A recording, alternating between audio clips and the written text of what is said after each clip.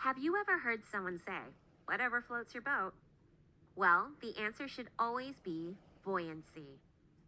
Buoyant force is the force applied upward on an object by any fluid. Archimedes' principle states that the buoyant force applied to an object is equal to the weight of the fluid the object displaces. Let's take a closer look at this definition. First, we need to understand displacement.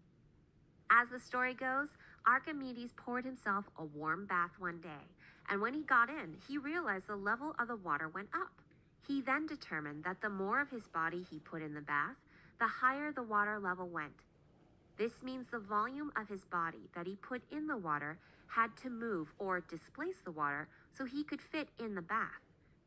Therefore, displacement in this context is when an object moves a fluid so it can occupy the volume the fluid originally occupied.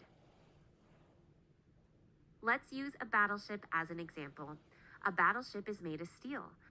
Right about now, you may be saying, but steel doesn't float. So how is it a battleship can float?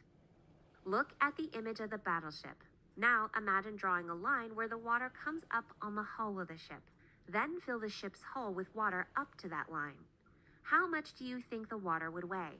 If you said a lot, you're right. It would actually weigh as much as the entire ship. The weight of the water to fill up the hull of the ship weighs the same as the ship. So the water applies a buoyant force up on the ship with this much force. Therefore, the ship made of steel floats. Let's